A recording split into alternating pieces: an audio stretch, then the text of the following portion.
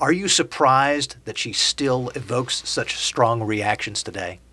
No, not at all surprised. On the positive side, of course, she changed her country enormously. She took it from being the sick man of Europe, with a terrible economy, ranked 19th in the OECD ladder, to second ranked in the OECD.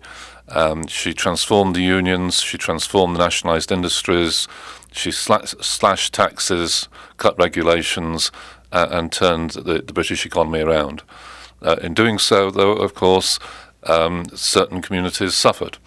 The coal industry, which had been nationalised, had not been allowed to decline gently. And so small towns, mining towns in northern England, for example, which should have been losing, say, 50 jobs a year for 30 years, suddenly lost 1,500 jobs in one afternoon.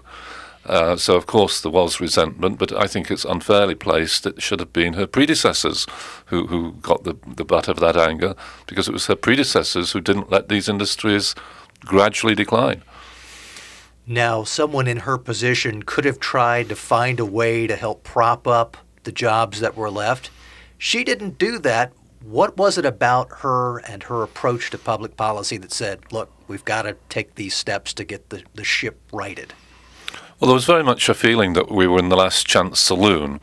We'd just been through the winter of discontent, January through March of 1979, so-called, as in the opening line of Shakespeare's Richard III, now is the winter of our discontent.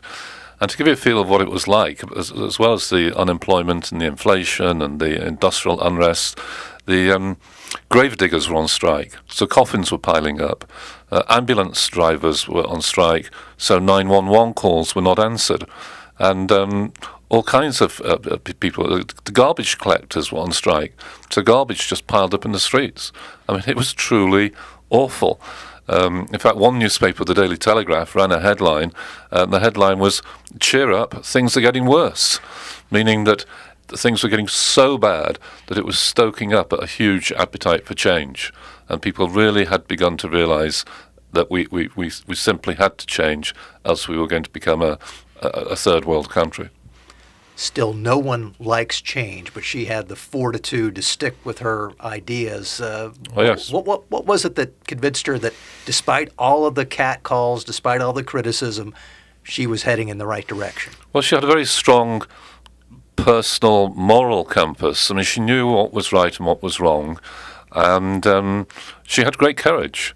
I mean, remember, she took on the IRA. They tried to kill her. She took on the Argentinian dictators over the Falklands. She took on the mine workers when they tried to unseat her.